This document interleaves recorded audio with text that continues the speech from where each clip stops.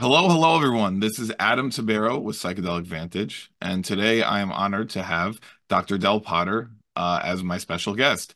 Dr. Del Potter is a medical anthropologist, an entrepreneur, and the chief science officer slash founder at Spiritus Biosciences. Um, Dr. Potter earned his PhD in medical anthropology in 1980 through a joint program of UC Berkeley and UCSF Medical School. His doctoral research specialized in psychiatric anthropology, neuropharmacology, and ethno psychopharmacology. He completed his psychotherapy clinical training at San Francisco Psychoanalytic Institute. Welcome, Dr. Del Potter, and thank you so much for joining us. It's a pleasure. Very excited to have you here today. So, to just get right into things, I wanted to ask you about your experience with the DMTX program with extended state DMT. DMT is my favorite psychedelic, like full stop. And I have been so curious about the DMTX program for a long time now. And to find out that you did extended state DMT was just very exciting for me because now I get the chance to ask you about it. So can you kind of give us an overview? Yeah. I'll just start with I've always had, sort of a fascination with the shorter acting tryptamine compounds. That genre, I think, is very interesting because I feel like there is a tremendous amount of therapeutic benefit packed into a very short time frame. And that is really of interest. Uh, I had the good fortune to have about a year-long mentorship working with Alexander Shulgin, who, when I was a young kind of postgraduate, he understood that I was quite interested in this area and kind of introduced me to the novel chemistry around it. I had been approaching it from doing anthropological research on ayahuasca, particularly among the Yanomami people in Brazil. And that's where I had my first experiences with it. What I felt was very profound with that first experience, it was a preparation that is sort of in the folk vernacular referred to as yopo. It's a combination of Anadenthera species that contain both 5-methoxy DMT and DMT, and the way they administer it is using a bamboo blowpipe, the same instrument that they use to hunt deer. That they use to hunt birds, actually. So one person will take a bolus preparation that's like ash and ground up seed and some other botanicals, and they'll put it into this blowpipe and blow it up your nose. And that experience was so profound. But I think what really distinguishes it is how rapid the onset is. By the time that hit the back of my throat and nose, I was higher than I ever could have imagined being. And I was kind of catapulted into another world. And I think that's like one of the features that distinguishes both DMT and 5-methoxy DMT is the suddenness of the experience and how rapidly it produces an effect. So when when I was able to have a more extended experience, which I was able to have recently, it really contrasted with that because even though the onset was still sudden and there was a peak, it lasted so much longer that one begins to kind of be psychologically acclimatized to the experience, which I don't think is the case with kind of a conventional DMT administration. You have a chance to begin to explore the DMT world and that and kind of get your bearings in it. And that extended state allows you to kind of adjust to the environment that you're in. And I think that is really profound. In that way, I would describe it as more like an LSD experience, except that it was overwhelmingly characteristic DMT with really profound geometric patterns, giving way to a real loss of ego or a loss of sense of self that just eroded. The other aspect that I find really profound is the way it changes your foreground and background perception. What you have always been focused on in the foreground recedes into the background, and what you have as kind of a peripheral perception moves into the foreground. And that can include like unconscious material from emotional material, as well as perceptual material. But it seems like a general kind of effect. Did you feel that so through the so DMT in and of itself is very quick, usually like 10-15 minutes, and it's so intense that a lot of times you don't have the chance to really bring much to what's happening in the experience. You go, you blast off, and then you're experiencing stuff, so much stuff happening, and it's overwhelming, and then you kind of start coming back down to earth. So because you were there longer, you felt, if I'm understanding you correctly, you felt that you were able to bring more stuff to the table, that like subconscious things, and like just maybe just things that were deep down within your heart, maybe.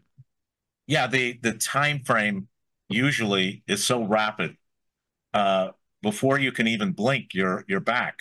With conventional administration of DMT, this is much more of a plateau where you kind of enter a space and then you remain in that space for some length of time.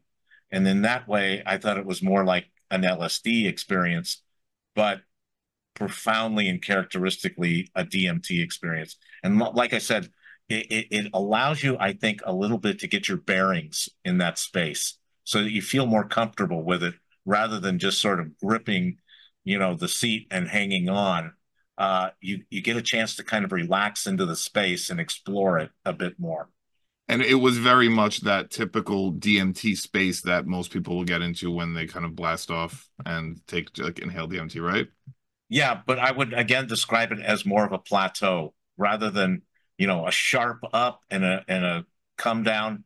It kind of plateaus for some period of time, and it gives you a chance to really kind of explore psychological material. That's why I think it's like a super valuable therapeutic tool.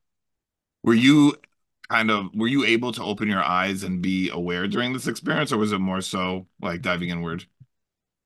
For me, it was more like diving inward. A lot of unconscious material came forward, but at the same time, there were, the characteristic, really engaging geometric patterns that DMT seems to produce. So you're in this like the only way I can describe it is it feels as if you've entered a different environment completely. With LSD, you kind of feel like, oh, I know that this is LSD, and I know that it's altering my perception. Less so with the DMT extended state. It's more like you feel like you've entered a new environment. It really has that feeling. Wow. So has this evolved your perspective around DMT generally, since doing extended state? Yeah, I think there's a real value in the extended state experience, and by that I mean by when we talk about extended state, it's probably half an hour to 45 minutes, Oh, it's still rather incredibly than short. it's still incredibly short, but at the same time, it's much longer than the 15 minutes or 20 minutes that you usually experience with DMT. Mhm. And that length of time, I think, is extremely critical in being able to psychologically adjust to the experience. Do you think that so I mean, I think just speculating here, it seems like this would also yield more therapeutic benefits, essentially being under the influence of LSD or DMT for longer. It did for me because, as I said, it brings a lot of material that's on the periphery or in your unconscious forward. And uh, in a shorter experience, you just get a glimpse of it. You see it, and then you're already starting to return to Earth. But in this case, with a more extended state, you you have a chance to sort of catalog it and go through it in a slower and sort of more precise fashion. And for me, it was incredibly beneficial. So one of my main complaints about DMT, and is that it's very hard to bring memories back with you. It's like a lot of times you everything gets left there, or a large percentage of it. Were you able to bring more back with you because of the extended stay? That is really an excellent point about the difference, that you are able to bring a great deal more back because you actually have a moment to be able to kind of catalog it, look at it, and process it. Whereas in the very short experience, you don't have any time to do that. You're just exposed to it, and it's almost as if you're not recording it. You're just experiencing it. So this, balances the equation more to the recording side. Oh, that's really, really fascinating. So you see, there are a couple companies. Most of the companies, the biotech companies that are looking at DMT now, are looking to extend the experience. That's like the common thing I've noticed. We have Cybin with their deuterated DMT injection. Um, a tie with VLS-01. They're trying to with the transmucosal film that they want to have the basically DMT lasting about 40 minutes. Do you think that's the way to go if we're going to kind of introduce DMT therapeutically? Yeah, I've never been a fan of vaporization. It's never appealed to me as a pharmaceutical way to administer these compounds. And I just have to say I'm not a fan of intravenous or intramuscular delivery. Yeah, think, one of the things we've really come to understand is the importance of set and setting. And a lot of us have an anxiety about parental delivery, whether it's subcutaneous, intramuscular, or IV. I don't think anyone wants to start a DMT experience tethered to an IV. Hmm. Some people can handle it, but I don't think it makes the treatment as widely accessible. So other forms of administration, I think, are more attractive.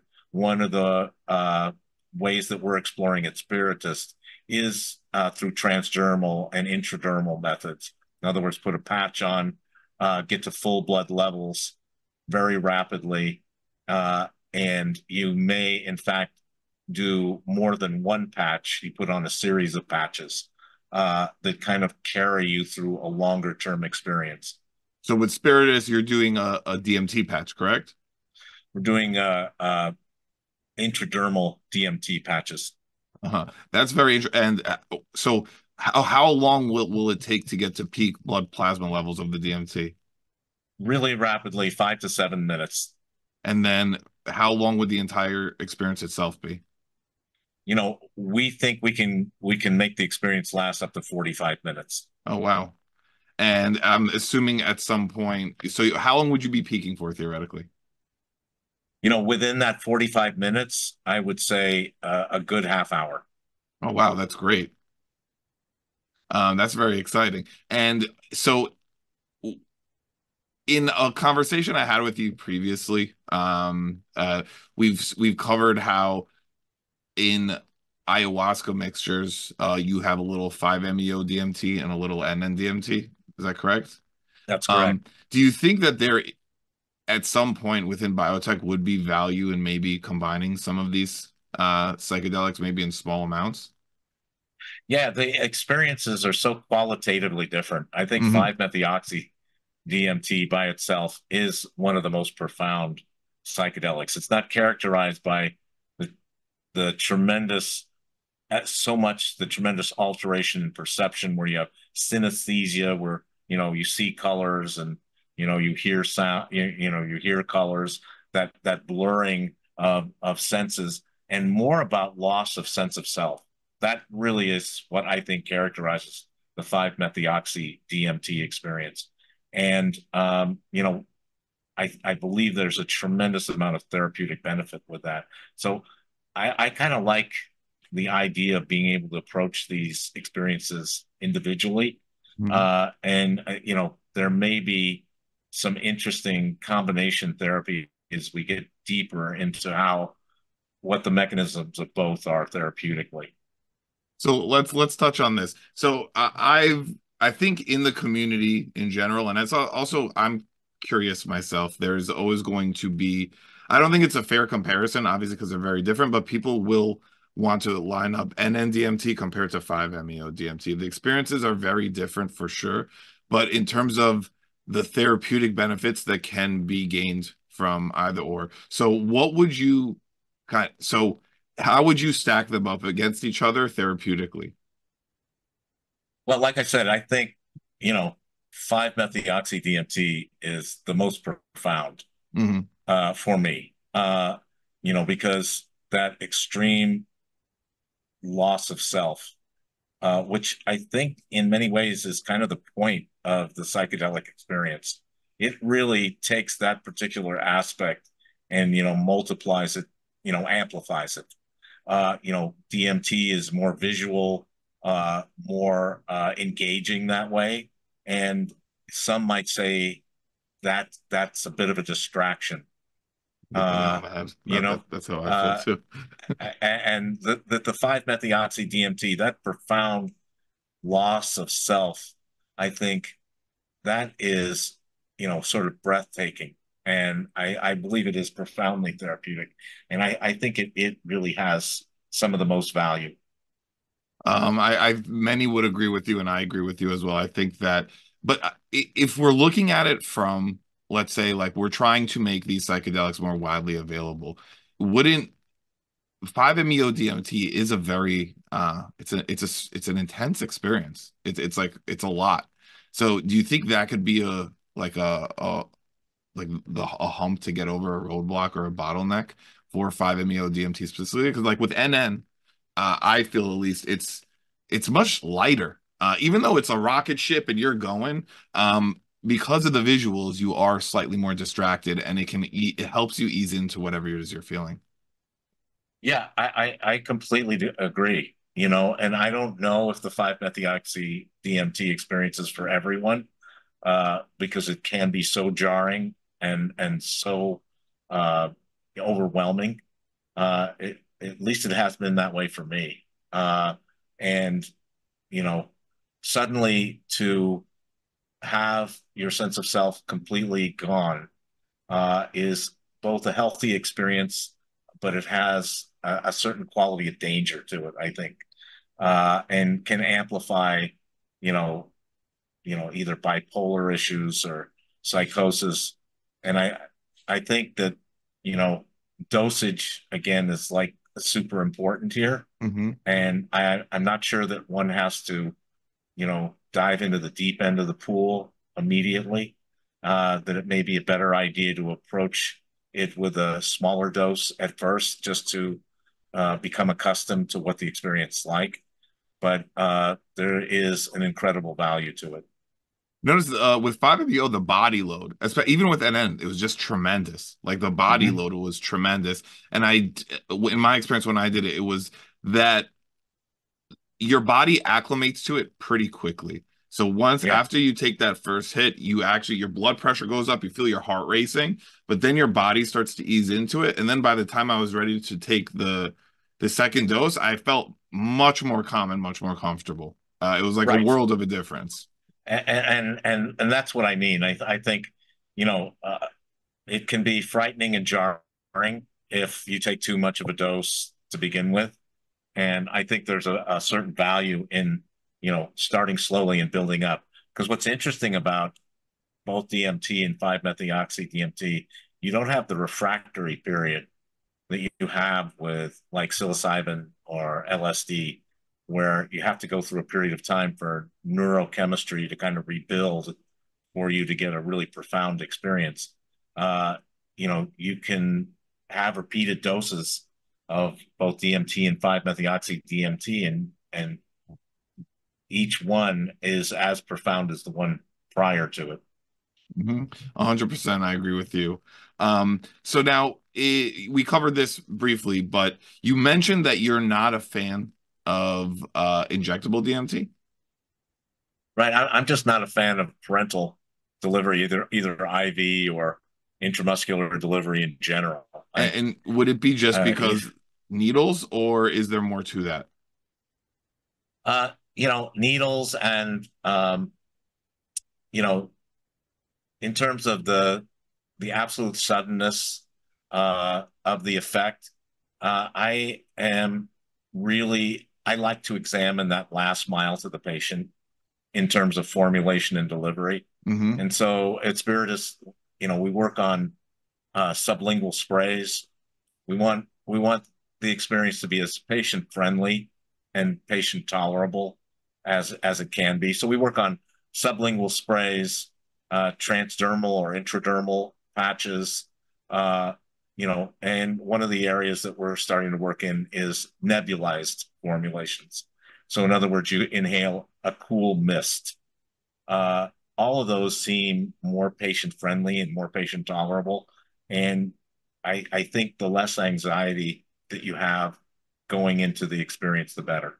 I agree with that 100%. I agree with that. And I also think that we already have this Spravato, right, framework that's there, and I think something like this can plug into that more easily, right? It's because Spravato is a nasal spray, so Yeah. I think it's, 2024 and we can be more concerned about formulation and delivery. And it is possible to contour the experience extremely differently just through formulation and delivery. A lot of people don't realize that it has the same level of exclusivity, for example, with the FDA, that novel chemistry does. So if you mhm. come up with a very unique formulation and marry it to a delivery technology, that is as revolutionary as a brand new drug. So we can contour the experience differently. So, for example, our psilocin sublingual spray has a completely different pharmacokinetic profile than psilocybin powder in a capsule. For one thing, we eliminate the adverse GI effects that people experience. So, and this is even if you don't experience nausea or you don't experience a stomach upset, you still have an odd sense of body load when you take psilocybin powder in a capsule or you eat mushrooms. Hmm. With psilocin delivered sublingually directly into the bloodstream, you don't have any of that. It's a much more, I would say, benign, patient friendly onset. And then we see different pharmacokinetics as well. We see a 10-minute onset instead of an unpredictable half hour or so. And you don't, I think that unpredictability kind of creates a certain level of anxiety, like when's this going to happen? And what we see is a very predictable 10-minute onset and then more like a 3 hour duration rather than the usual 4 to 6 hour duration that psilocybin has. So we believe that there is as much value in that shorter therapeutic window as there would be for the longer experience. One of the big aspects of psychedelic treatment is trying to bring the cost down. And the biggest cost factor in the equation is the clinician's time. Hmm. If you have to sit with somebody for 8 hours, you really only can see one patient a day.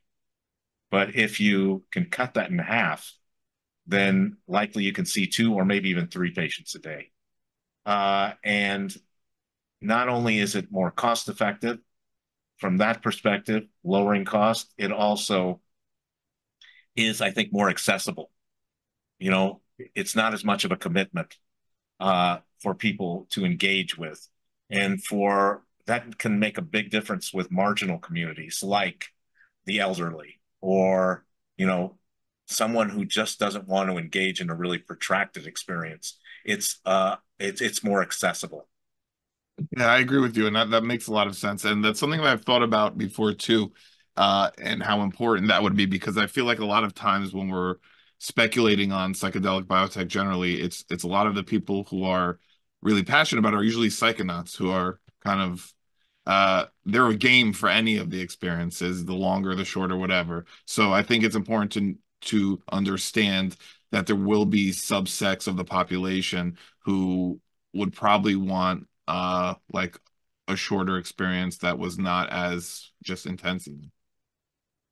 Yeah, so we see that as a model for how we can take formulation and delivery technology and completely contour the experience differently Hmm. and really take the rough edges off, uh, take the adverse effects and really deal with them just through not formulation and not having to, go to the capital intensive enterprise of trying to develop a brand new psychedelic. Hmm. So this is actually just brings me to my next question. So now we have Compass Pathways. They're bringing their psilocybin formulation, synthetic psilocybin formulation, to market, and I think it's going to be what, an 8-hour experience? Is that I what they're would say, aiming? yeah. Mm-hmm. So my from my perspective, and like I want all these psychedelic companies to win. I'm not rooting against anyone for the most part. I just want psychedelics to be more accessible to the masses. But I do find that that could be there could be a bottleneck there in terms of how many, like you're mentioning, how many patients you can treat, how much money that's going to cost. Um, it it's it seems like it's going to be tough from the get-go. I just don't see that going very smoothly, especially with the duration of the experience. You have any Well, opinions on that? two things. I think it's really important for people to have options. Hmm. So, you know, not everybody, like you said, is going to want to have the extremely long experience, but by providing something that has an easier barrier to entry, you do make it more accessible. And at the same time, uh, there may be situations where, a longer experience or more in-depth experience is called for. Uh, and there may be situations where a shorter experience is the best choice. And we want to give, I think, clinicians some options. You know, here, you can go for the longer experience if you think there's a lot of therapeutic value and you really want to accomplish something in that time frame, or you can go to, use a tool that allows you to work in a shorter time frame. So it's all about, I think, providing clinicians with a toolkit Mm. that is, has options available. And, let's take this out of the context of just simply medical and, clinicians and, using it for psychotherapy or psychedelic assisted psychotherapy or treatment of mental health issues. You know, I believe that we want to provide the community options as well. And I'm a really great believer that the best context for a psychedelic experience may be among family and friends. But again, it's about accomplishing different purposes. It's great for mental health issues, but it's also great for getting closer to nature or just solving intimacy issues in a couple, or you know, just trying to sort things out on a personal basis. So, having those options, I think, is going forward is going to be super important, both in terms of accessibility and how we can integrate these experiences into the community. I agree with you. And so what, this is a two-sided question here. So what are you most excited about for the future of psychedelic medicine? And what is your most controversial opinion in regards to psychedelic medicine? Yeah, I'll start with the controversial, Okay. uh, and say that you know I'm not necessarily. And again, let me frame this a little bit differently and say, again, it's all about options. But I'm not sure about the value of the project to remove the psychedelic aspect of the experience I'm right there with you. from psychedelics. I generally think that comes from people who have, you know, haven't experienced uh, them as much firsthand and are thinking of this. Yeah, let me just say quite simply that there are many aspects to the therapeutic benefits of psychedelics. One is increased neuroplasticity and increased neurogenesis. And it kind of goes together. But I think one of the most profound parts is the changes in the landscape of brain communication. So whereas previously we have the default mode network directing traffic, limiting our perception, categorizing our perception, and processing, interceding between our sense of the world and the kind of interpretation that our brain is making of it. And I think there's a tremendous value in removing that default mode network system and having increased communication between some of the older parts of the brain, the amygdala, and allowing us to experience, again, options and choices, seeing things differently, taking a new meta perspective.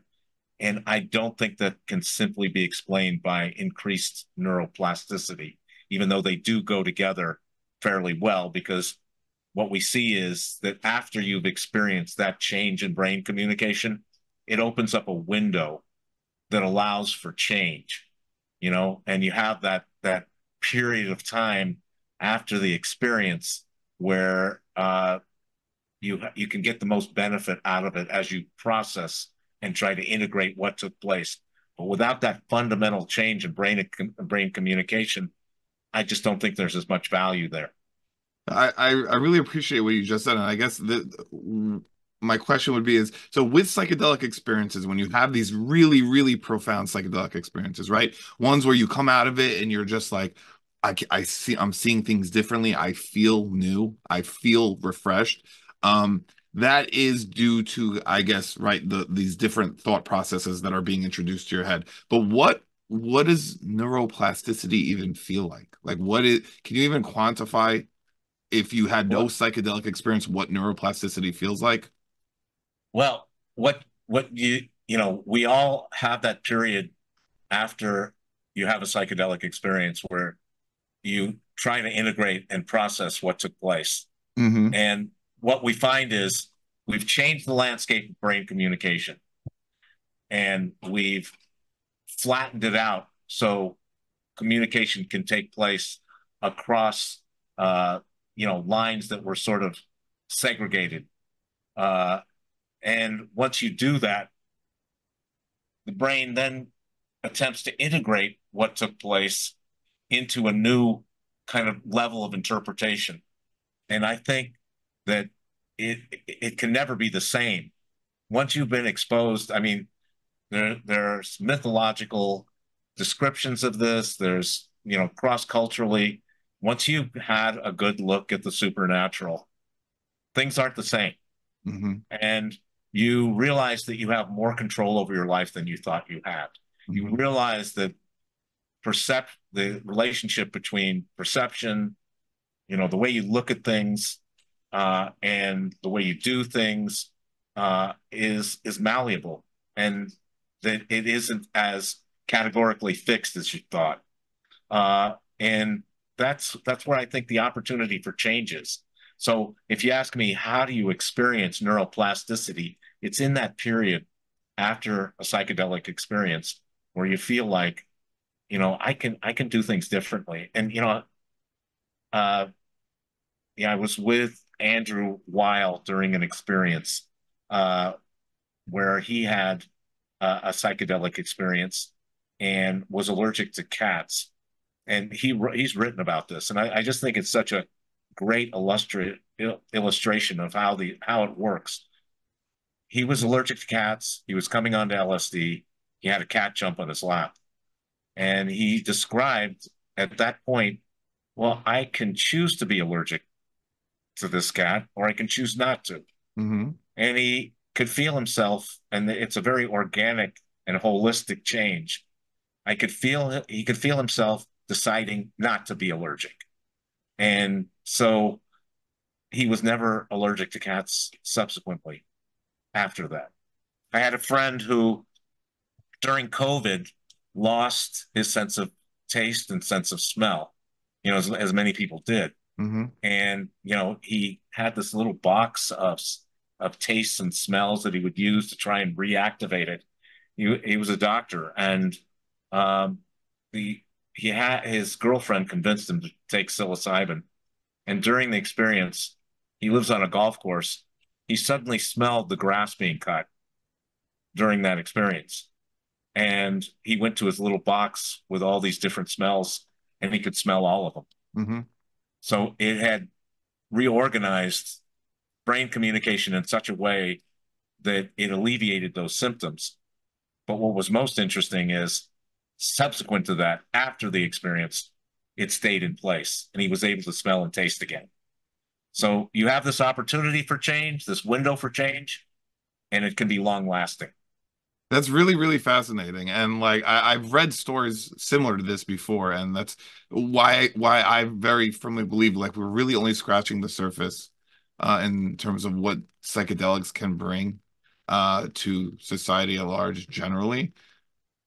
But I guess the question is like, and everything from my perspective is a lot of it is there like a dose dependent aspect to yield specific benefits? For example, like to get his sense of smell back, was there a specific dose that like let's say he would have done a really mild 1 gram whatever psilocybin trip, would that have made a difference, or is it about kind of getting into these more intense mystical like heavy experiences? We seem to see a correlation between an intense mystical experience, what people would characterize as an intense mystical experience, and the profound change. Hmm. That it may be that that's necessary. You know, the jury's kind of still out on microdosing. We seem to see, a little bit of change here and there, but for really profound change, I think I think you need a solid therapeutic dose, which seems to have the most benefit, at least in terms of clinical research that's been conducted up to this point. I've tried microdosing before, and I didn't on an actual microdose. It didn't really do much for me. So my microdoses are now just normal doses that are just not like the like a an eighth or anything like that. Maybe close to 1 gram. We haven't fully explored low dose, though. Yeah, low dose exactly. There may be a range that's past microdose, but not a macro dose that's Hmm. in a low dose range that may have considerable benefit. And I think that may be particularly true of the shorter acting tryptamines, like 5-methoxy DMT. Like a low dose of DMT or 5-methoxy DMT, I think has a lot of therapeutic benefit. Say for example, we've seen that it has a benefit for chronic neurological pain, Hmm. migraines, cluster headaches, but a lot, heavy dose, which would impair people, is kind of untenable. So there may be a sweet spot where we can find like a lower dose that actually causes the effect that we're trying to get without impairing you. That's really interesting. I never even considered that with 5-MeO or NN-DMT. Can you can you give that a little bit more color? Well, I just know people who are part of support groups that use DMT very effectively for treatment of cluster headaches, chronic neurological pain, when nothing else seems to work. Nothing else seems to have the same level of benefit. And I know that it's also has a profound treatment effect for first responders who've been through extremely concussive, traumatic events. It does seem to alleviate chronic neurological pain, chronic neurological disorder. I'm not going to say that in all cases that's the case, but it's worth investigating. Could we find a low dose? And I'll even go so far as to say uh, it may have some benefit for psychosis or schizophrenia in a lower dose format. Hmm. Not as disorganizing, but still retain the therapeutic quality that both 5-methoxy DMT and DMT have in the lower dose. Is that something that I feel like in the medical world that would be it would take a while before they would even consider looking at that for schizophrenia or anything like that, right? Uh, there are people who want to make that jump. Uh, it will happen, I think, much more slowly because there's more risk involved. Uh, but for bipolar and for uh, some schizophrenic type experiences, I think there may be considerable therapeutic benefit from 5-methoxy-DMT in kind of restoring, uh, having almost the opposite effect from what it does to people who don't have, that aren't afflicted with those indications. Whereas it causes a loss of sense of self, it can also restore a sense of self. That's really interesting what you're saying, and I'm actually fascinated by this. So now, are you referring to when you're what you just referenced? Is that low dose, or you're all across the board here, just 5-MeO DMT generally?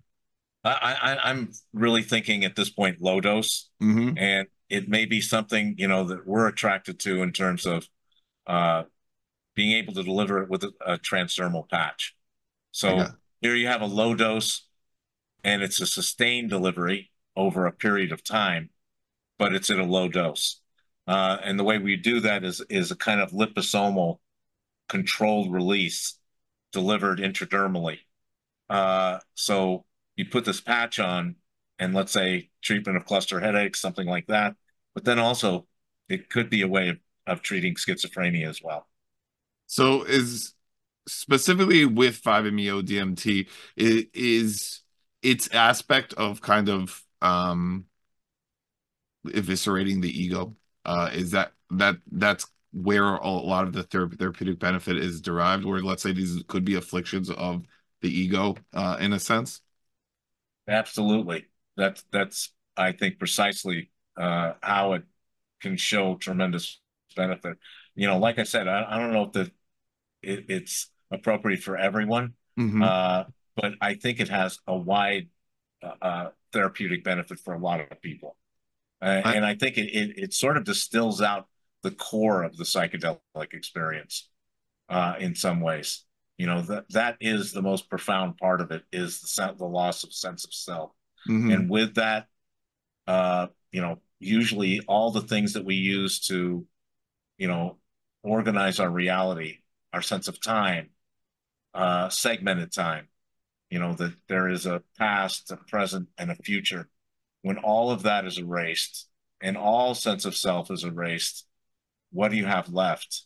Uh, that there is some tremendous value in realizing or allowing that to happen.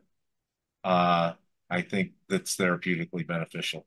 So when people describe 5-MeO DMT as this reset of sorts, it sounds like that's kind of where what you're getting at as well here. Is there is this aspect of it resetting and kind of It, bringing you to yeah, the baseline resetting again. I think comes from this loss of self, the sense of self. That's where the resetting comes from, more so than any other psychedelic. Uh, you know, we have like let's take LSD for example. Over a 12-hour period, you Hmm. have a gradual change in brain communication that increases up to 4 hours, and then sort of have a downside where that effect decreases.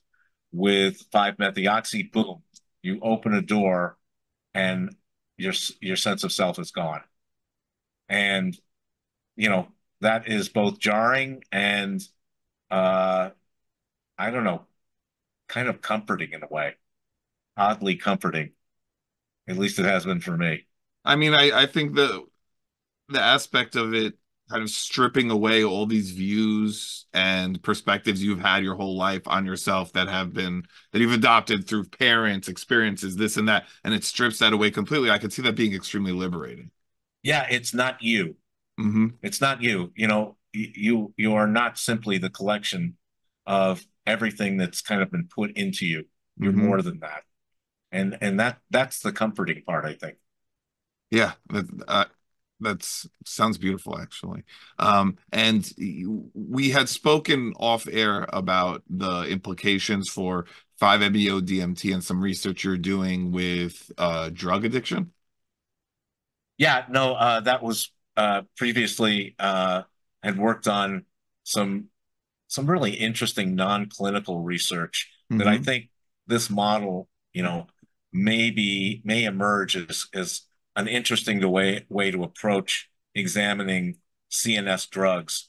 And that was at Alvarius Pharmaceuticals, where we worked on uh, human stem cell derived brain organoids, Hmm. and examining the biomarkers having to do with learning and memory, drug reward mechanisms, a whole range of mechanisms, kind of biomarkers around substance use disorder. So we were started out looking at cocaine use disorder and went on to look at opiate use disorder. And what we would do is create these mini brains from human stem cells, provoke them into actually forming mini brains where they would begin to differentiate neural structures. And then we would expose them to cocaine for a 2 week period. And they would start, the biomarkers that we were measuring would all start to overexpress in very specific ways. And what we found was then we would intervene with a psychedelic drug to see what would happen to those biomarkers. And what was most interesting was 5-methoxy DMT restored the biomarkers almost completely back to normal. In other words, all the changes so what happens is, as you become addicted to a substance, your body adjusts, your brain adjusts. It adjusts to that dopamine effect, Hmm. and it's difficult to disengage from it. Hmm. And what we found was the 5-methoxy DMT completely restored those biomarkers back to normal, so that now you could it was as if you were not addicted and you were starting over again, at So least in terms of what we were measuring. that's really fascinating. But my question is, so these are these little mini brains that you created. What's the best way to call them? Well, I don't sound foolish. Brain organoids, All I right, guess. brain organoids. So I'm working under the assumption here that these organoids cannot have a psychedelic experience, right? uh, they aren't hooked up to eyes. They're not hooked up to a visual system or auditory system. Uh, they do react. They do. They have, you know, they have biomarkers that reflect changes in, learning and memory, reward mechanisms, and they react in some ways like a brain would. And what's really interesting about them is they're epigenetic. That is, they come from a person. So Hmm. they reflect a very specific genetic profile. That's really interesting.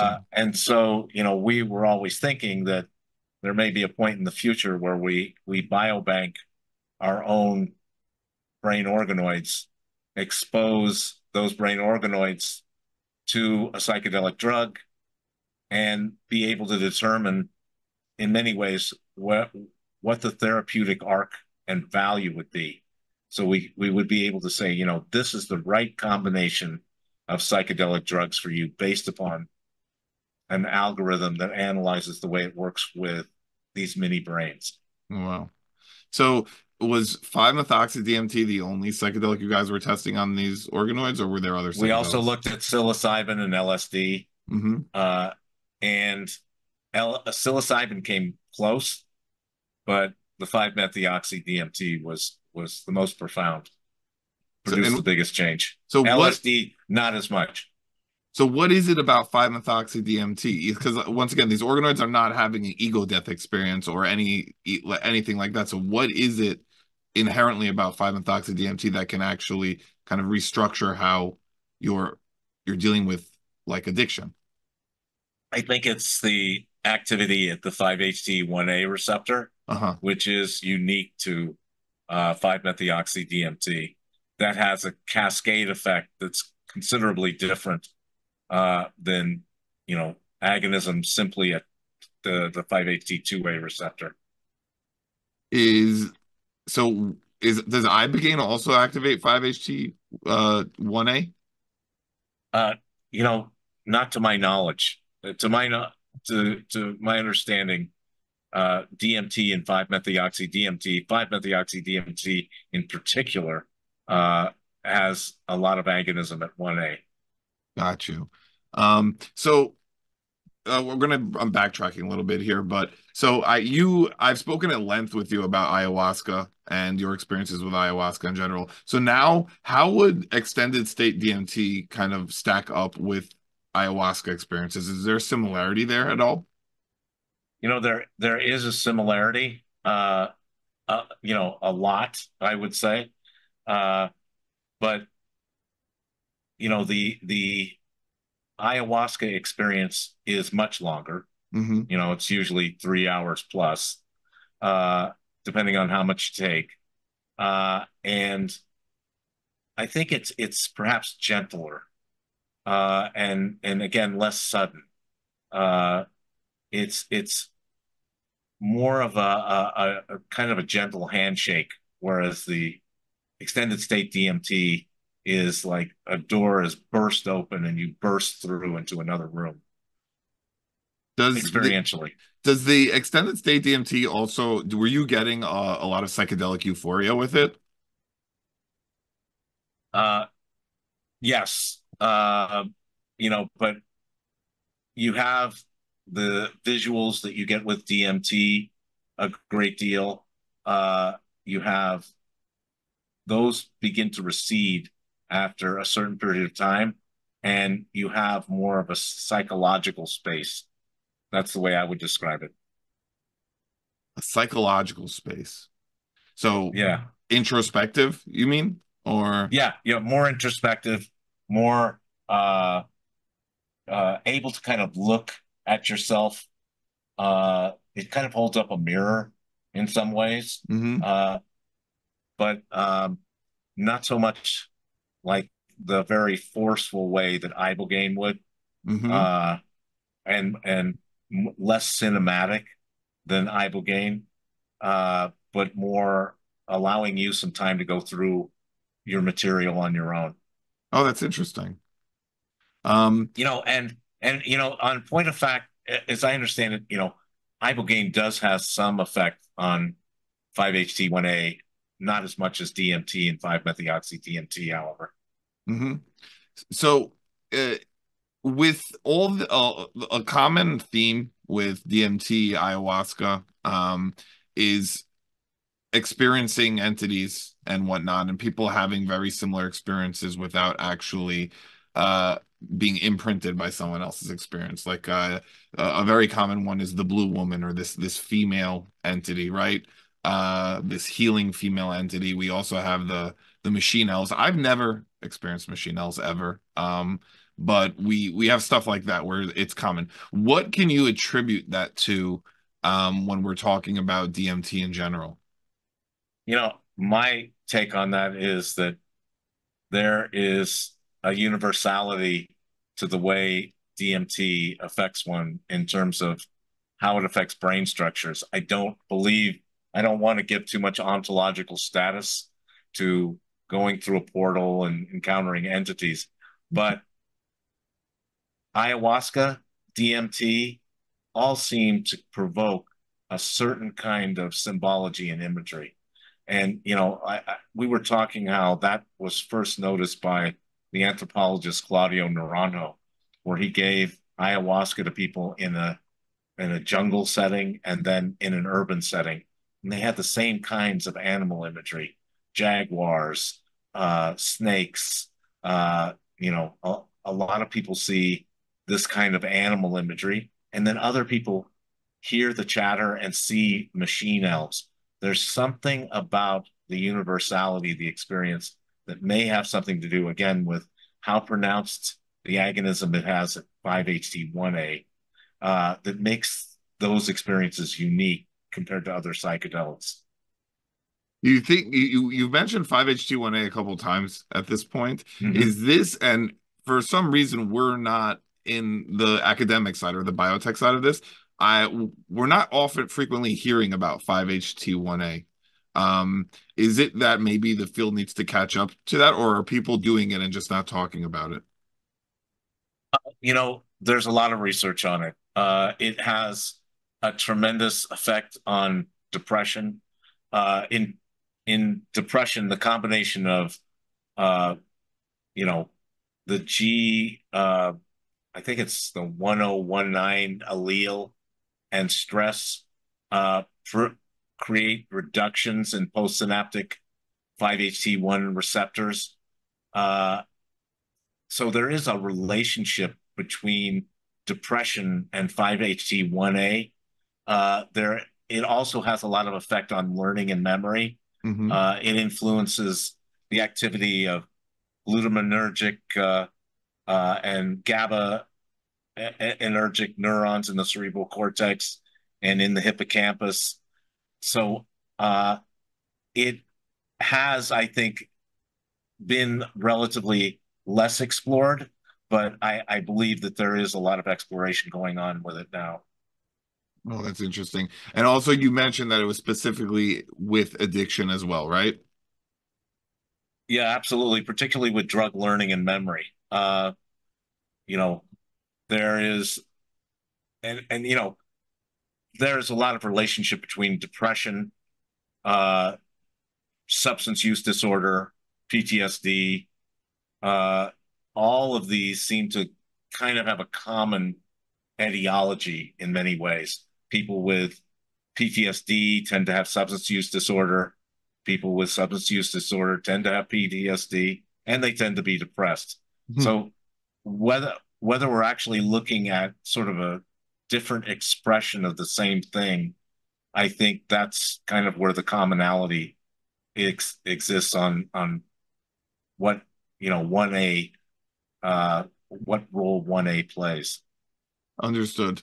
Um, in conversations that me and you had off the air, you had mentioned that you were working on these pre and post um, peptide formulations for basically helping with the psychedelic experience in general. Yeah, again, I'm kind of looking at that last mile to the patient and Hmm. seeing how we can use that formulation and delivery experience to make the experience as beneficial as possible. And we've seen a tremendous amount of benefit from the whole range of bioactive peptides that are emerging. If you're unfamiliar, there are literally thousands of them. Uh, and the ones that we have been working with have the ability to optimize immune system health, optimize mitochondrial health, increase clarity, cognitive clarity, reduce anxiety.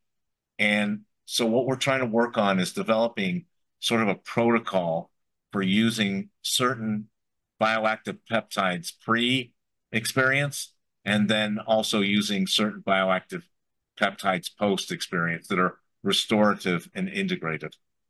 Can you speak on some of these peptides, or is that classified information? Uh, you know, I'll just say that, for example, you know, one that we're looking at in terms of immune health is SS31. Hmm. We're also looking at uh, the general ability of BPC 157 and TB 500 used together for a restorative post experience, uh, sort of creating a better equilibrium post experience. And CLANC and CMAX, some brain peptides that, again, increase cognitive clarity and tend to reduce anxiety, and not in the way I would say that Xanax works as an anxiolytic, where you're just kind of dull. Hmm. This is very subtle. In other words, something things that have been bothering you just don't have the same weight that they had previously. So we believe that as a preparation for the psychedelic experience, this tends to reduce anxiety and put you in a state where you're most receptive to the change that psychedelics can provide. That's really interesting, and I think it takes like the preparation. to the next level where it's much more involved. I've heard of C-Lank and C-Mex before, and I was actually interested in trying them, but I never got a chance to. But so you're saying it's a very subtle anxiolytic effect? Yeah. Like I said, it's almost difficult to describe because, we're used to an anxiolytic being something like Xanax, where, you just calm down and it's almost like you're a bit impaired. In this case, you're just not as disturbed by the things that are bothering you. It's very subtle. So, we're also looking at how can we use peptides to increase the neuroplasticity effect? How can It's we really use interesting. peptides to increase the neurogenesis effect as well? Uh, so, peptides may be a way to put you in the best space possible to be receptive for the change that psychedelics can produce. Is there, so I know with BPC and TB, those are usually injecting those, right? Are you Right. guys looking at formulating them to be maybe a transdermal patch or inhaled? Yeah, that we actually are currently in Spiritus is in a joint venture with BioReset Medical, Hmm. a clinical practice uh, done by Dr. Matt Cook.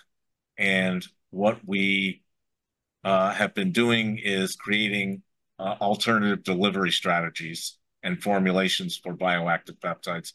One of the biggest impediments to more wide scale adoption is the fact that you buy this powder, you mix it with bacteriostatic water, you hope you mix it right, then you draw it up into a needle, and then you inject yourself.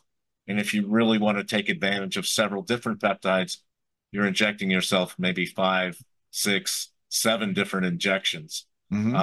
and hoping that you measured everything properly. Hmm. So our approach is a patch that's the size of a quarter and a actual drug topical area that's the size of a dime. Hmm. You put this on, and in 5 to 7 minutes, you have uh, full blood levels as if you injected. Wow, that's really Uh, interesting. and these are what we call micro needle patches. Uh, they are designed sort of to miss nerve endings, so it's not as if you actually feel anything when you put them on. And they're teeny tiny little needles, and they're coated with the drug substance, so that when you put it on, they're able to get through the first layer of the first dermal layer and get into the bloodstream really rapidly. Hmm. So through a combination of sublinguals and intradermal patches, we can avoid uh, the massive number of injections you have to be able to take advantage of the benefits of bioactive peptides. The other thing is, once you mix them up, then they usually have to be kept refrigerated. Hmm. So, if you want to travel, that means you've got a cold pack and you're going through the airport with, a styrofoam little chest with a bunch of needles and, you know, cold pack and everything. These have shelf life. So, you can just store them on the shelf and get a month's worth and take them with you wherever you are. So that also increases kind of the patient engagement, patient compliance, so that you can actually take advantage of them. So what are you guys seeing with BPC 157 specifically? Because I feel like that's probably the most popular peptide that we hear about these days. A lot of people are using it Man, for just like injuries and stomach problems, or like to help with that, or also even down regulating dopamine receptors. Uh, it does amazing things with muscle recovery. hmm. Uh, and, you know, we'll be able to, one thing we're excited about is being able to look at local effects with a patch as opposed to a subcutaneous delivery. So there is some evidence that uh, there is like a local effect. So, like, let's say you injured your knee. If you put the injection directly into your knee, you seem to get an increased benefit locally.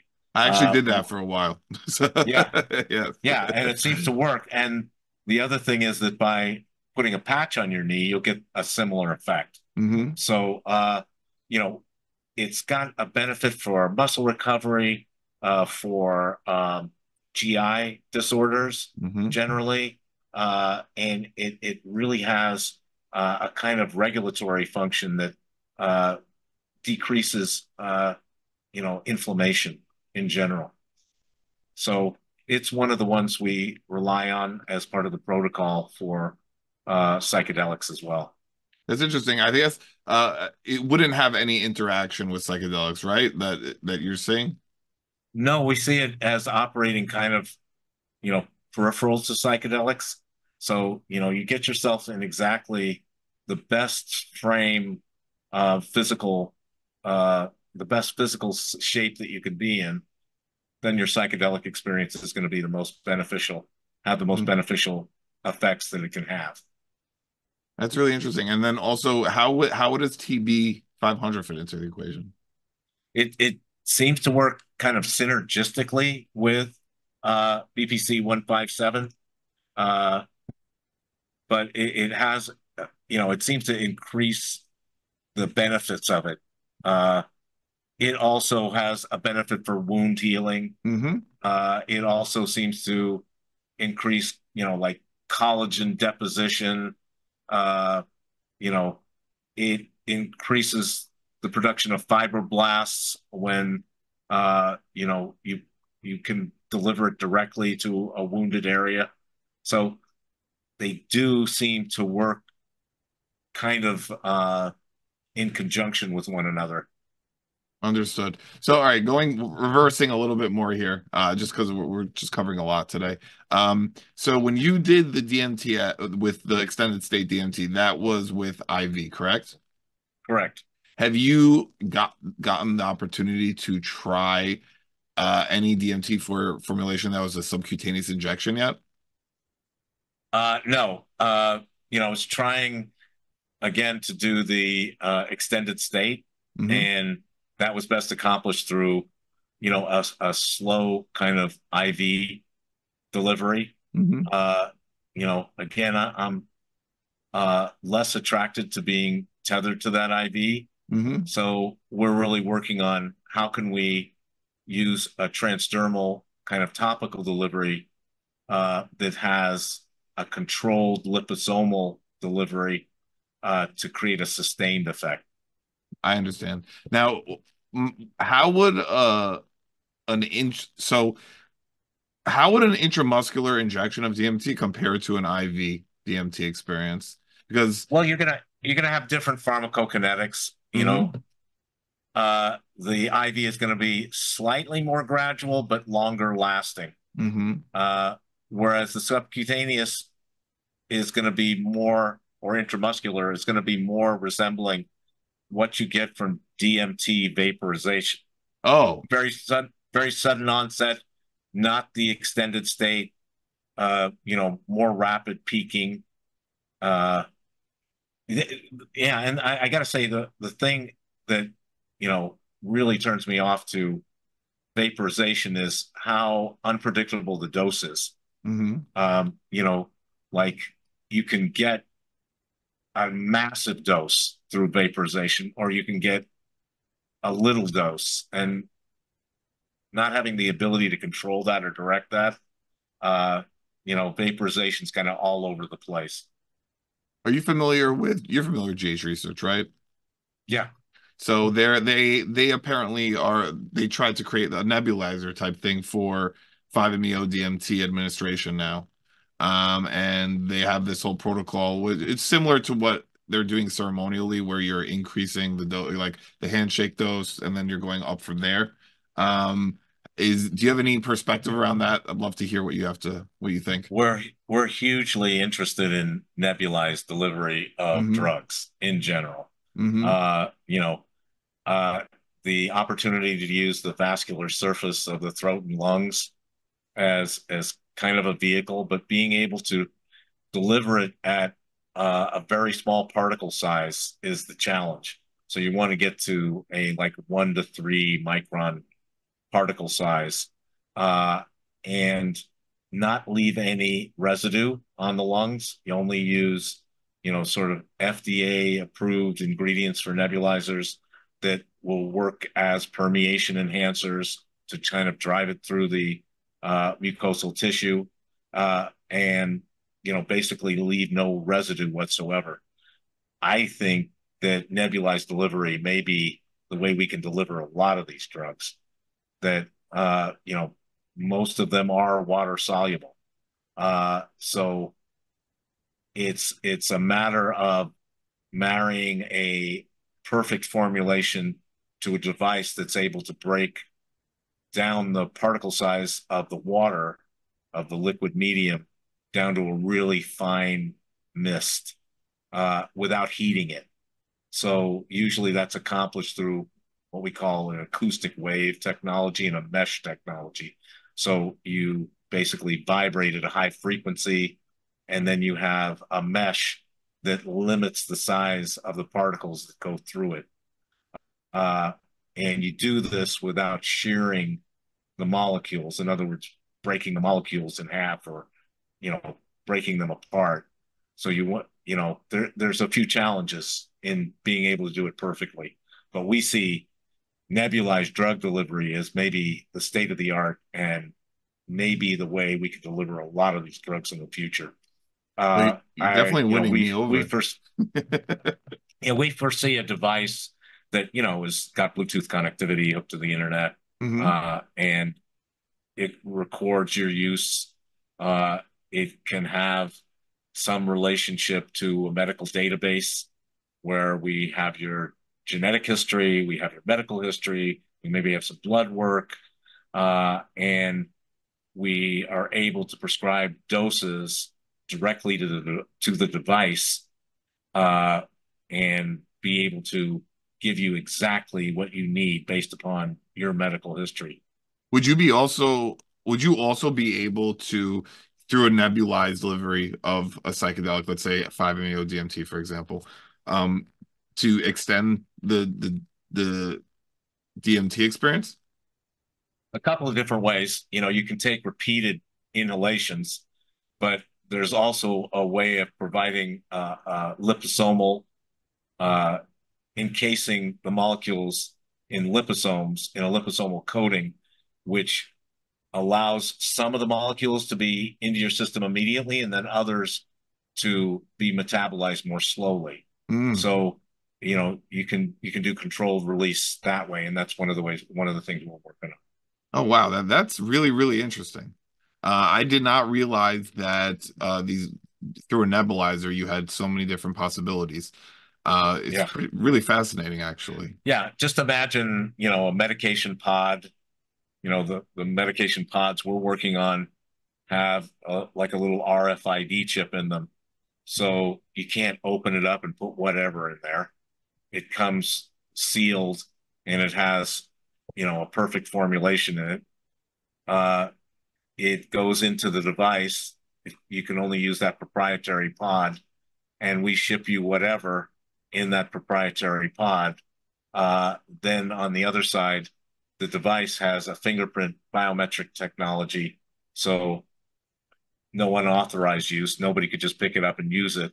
But it's keyed specifically precision medicine to exactly how it should be dosed for you. I cannot wait for something like this to actually be available. Something I forgot to ask you earlier. So in my experience, trying different prodrugs of psilocybin and also psilocin, and how does a psilocin experience differ from, let's say, a psilocybin experience? Is there any difference there? Yeah, it's a lot different. It's much more. It seems to me less body load, less. It has an overall feeling of less toxicity. Part of the experience with psilocybin has to do with the conversion of psilocybin into psilocin, right? And while psilocybin is in your body, it's interacting with, it doesn't cross the blood-brain barrier, but it does interact with serotonin receptors in your GI tract, which contributes to this sense of body load and nausea. So when you go to psilocin and it's delivered directly into the bloodstream, I would describe it as less toxicity, cleaner, more cerebral in that sense. Uh, you know, just overall, all the aspects of psilocybin that you dislike and what you do like amplified. So does it also can that shape the psychedelic experience you're having as well? I think it does. You enter the experience with, even a slight a bit of nausea or a slight bit of body load, kind of, it's something that you kind of have to overcome in the Mm-hmm. experience. You don't have any of that. You have a real rapid, predictable onset. Uh, it's almost more LSD like in that sense. Uh, Cleaner, less body load, uh, just in general, uh, a better experience. Understood. And I get this is going to be one of the last few questions I want to leave you with, but this is just something I've been generally interested in, and I think we spoke about it briefly, but off the record. How is so salvia? The psychedelic that is almost everyone who's experienced psychedelics has probably tried it at one point or another, had very interesting to scary experiences with psychedelics. Are there any therapeutic benefits to salvia that may be being overlooked? And how could we make that more accessible to people who might benefit from these therapeutic experiences? Because isn't it more of a dissociative than a traditional psychedelic? Yeah, I mean, I would put it more in the category of ketamine, Uh-huh. uh, but we've seen that ketamine has both benefits for neuroplasticity, therapeutic benefits for depression, even substance use disorder, alcohol use disorder, and so I think that there is a therapeutic benefit for salvia. I think we have to kind of work on crafting it a bit differently to take some of the rough edges off. Uh, it, for me, was one of the most frightening experiences I've ever had. Uh, Likewise. yeah, yeah, and it's over quite quickly, uh, but it I think has some different things to teach us. The Mazatec recognized a relationship between salvia and mushrooms, and they reference mushrooms as the little children and salvia as the shepherdess. Hmm. So salvia has almost an overarching benefit in relation to the mushrooms, and can actually help to frame the mushroom experience, the way they look at it. Oh, Uh, for interesting. me, I had a lot of difficulty with it in a traditional setting, but I know that there's a lot of research going on to look at how it can be improved, how it can be, how analogs of it can either have a longer lasting effect at a lower dosage, and basically make it more ketamine like. Mm. And a ketamine like, but also just easier on the body as opposed to how ketamine's. Exactly, I got that. exactly. Is there something about so what is it? Salvia has it binds to like the kappa opioid receptor. Is Yeah, that it's a kappa opioid receptor agonist. so? In the mechanism of action, there is like that's unique to any other psychedelic out there. Is there some advantages to actually binding at that receptor? I think there is, you know, it's so unusual as a dissociative, Mm-hmm. and I believe it has a slightly similar pathway to ketamine, Mm-hmm. and you know, we see a lot of benefit from these kinds of dissociative uh, drugs. They're easier to manage in some ways Mm-hmm. than psychedelics, and may be more appropriate for some people. Mm-hmm. Again, if we can take the rough edges off of salvia, I think it'll be a lot more useful. I got you, and I agree. All right, so this is the last thing I want to leave the audience with. So there's a tremendous amount of discussion around kind of how the biotech side of things might be taking the spirit out of these psychedelics, right?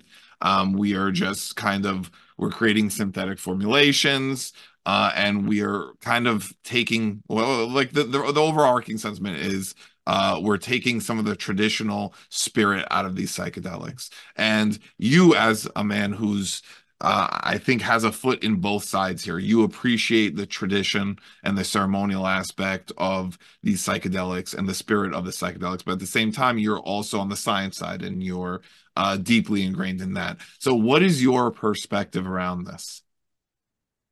Yeah, I'm I do have kind of a foot in both worlds. Uh, I think biotech's role is that in the development of psychedelics is that it brings numerous benefits, including, safety, efficacy, accessibility. The scientific approach, however, can sometimes overlook or minimize the spiritual or cultural dimensions of psychedelics that has been so central to their traditional use. And I Hmm. think the challenge really lies in finding a balance that respects and integrates both of these diverse aspects. So, a lot of times people will say that there is really no benefit to, uh, a biotech approach, let's say. Uh, and I would really say that, I would really question that. In the shaman that I've worked with in indigenous communities, they were very interested in LSD and synthetic psychedelics, and they saw the ease of use as an advantage. They saw the potency as an advantage. Uh, but on the other hand, you know, we are interested in using psychedelics to treat various mental health conditions, but they have a much greater role to play, I think, in society that's recognized by indigenous communities, and that is uh, they have a way of building both community uh, spirit and recognizing, you know, a cohesiveness in the community. Uh, and getting you closer to nature, getting you closer to one another. So I think all of that is super valuable. I think the best thing is to try and find a middle ground where we take advantage of both things. I'm always telling people that it's very difficult for Westerners to fully appreciate an indigenous worldview. That it's a lot different if you've been raised in a culture, you speak a language, you've spent your entire childhood and period of development learning uh, how to appreciate the place of psychedelics, and we don't have that, and it's very difficult to acquire. Uh, I often tell people, Westerners, you'll never actually become a shaman. It's very Hmm. unlikely. Uh, but on the other hand, what does Western science bring? It brings a lot. You know, we would prefer to take our aspirin in pill form and not have to take it off the bark of a tree. So again, I think there may be kind of a middle ground that takes advantage of both without compromising either. Oh, I appreciate that, and I agree. I don't know what form that middle ground will take shape, but I guess it remains to be seen as all this evolves, right? Yes. Uh, I'm not sure either.